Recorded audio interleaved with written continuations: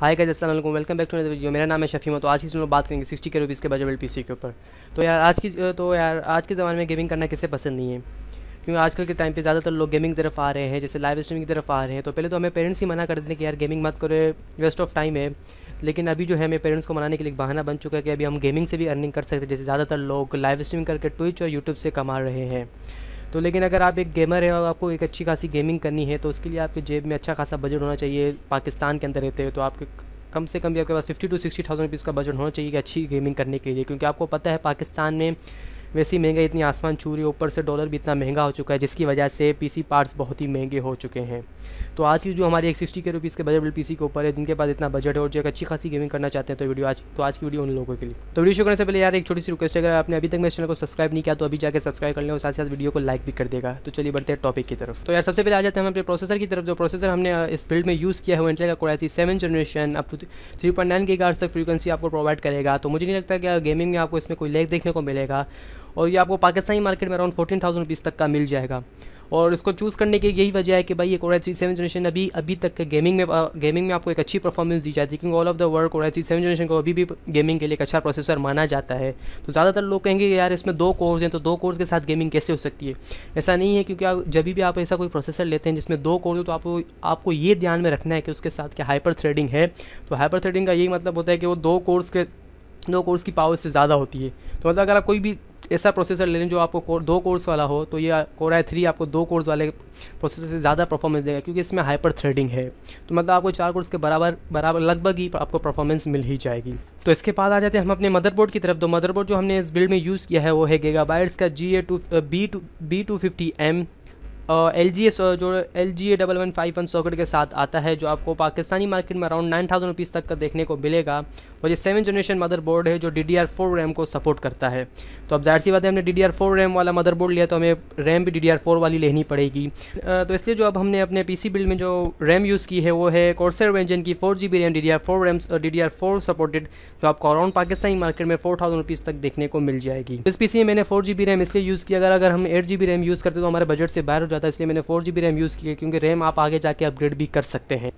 तो अब आ जाते हैं हम अपने पीसी के स्टोरेज की तरफ। तो स्टोरेज का मतलब यानी हार्ड डिस्क। तो हार्ड डिस्क जो हमने यूज़ की है वेस्टर्न डिजिटल की 1 टेराबाइट की हार्ड डिस्क।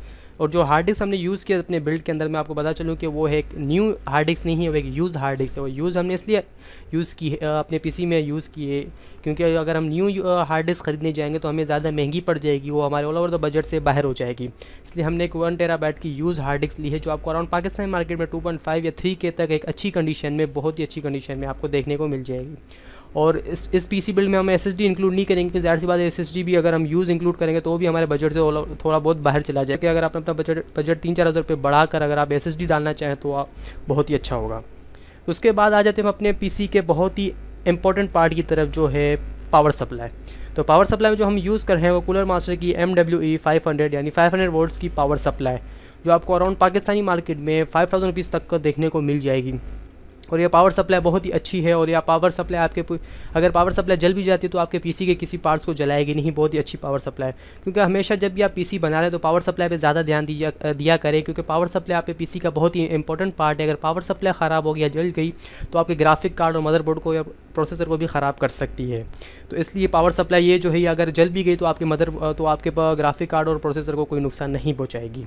अब आ जाते हैं हम अपने पीसी के बहुत ही इंपॉर्टेंट पार्ट, जिसके लिए हमने अपना पूरा पीसी बिल्ड बनवाया, जो है हमारा इंपॉर्टेंट चीज़ जो हमारे गेमिंग में बहुत ही बड़ा हाथ देगा, वो है ग्राफिक कार्ड।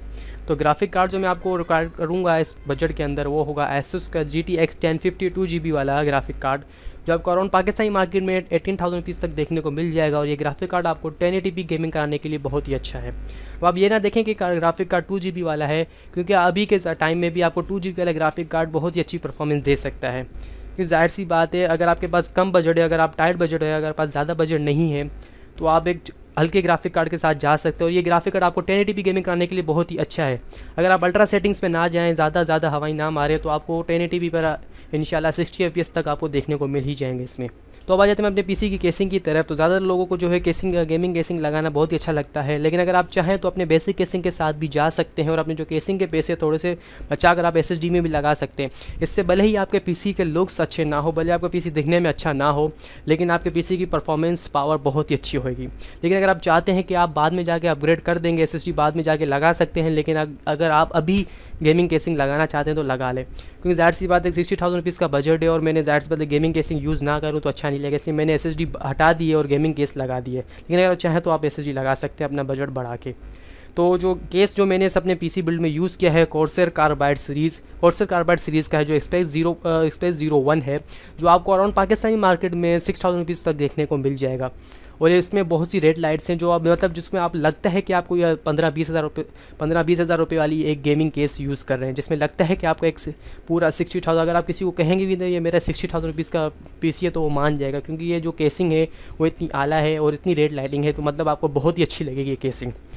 तो फ्रेंड्स, हमारा पूरा एक 60,000 रुपीज़ का पीसी, बजट बिल्ड पीसी तैयार है, जो इसकी तकरीबन प्राइस जो हमारी बनती है 59,000 रुपीज़ टोटल प्राइस इसकी बनती है। मतलब हमारे अंडर 60,000 रुपीज़ तक का ये बजट पूरा बन चुका है। लेकिन अगर आप चाहें तो आगे जाके अपने पीसी का अपग्रेड कर सकते हैं, अपने पीसी में एसएसडी और रैम को थोड़ा बढ़ा सकते हैं। तो फ्रेंड्स, अब हमारा 60,000 रुपीज़ का budget build PC, under 60,000 rupees का एक बजट बिल्ड पीसी पूरा तैयार हो चुका है, जिस पर आप 1080p बहुत ही ईजिली 1080p हाई सेटिंग्स पर गेमिंग कर सकते हैं, जो आपको एक अच्छी गेमिंग परफॉर्मेंस देगा। तो फ्रेंड्स, आज की वीडियो बस इतनी थी। अगर आपको वीडियो पसंद आए तो प्लीज़ इस वीडियो को लाइक कर दें, साथ ही साथ इस चैनल को सब्सक्राइब भी कर दें। अगर आपका कोई सवाल है तो नीचे मुझे कमेंट्स में पूछिए।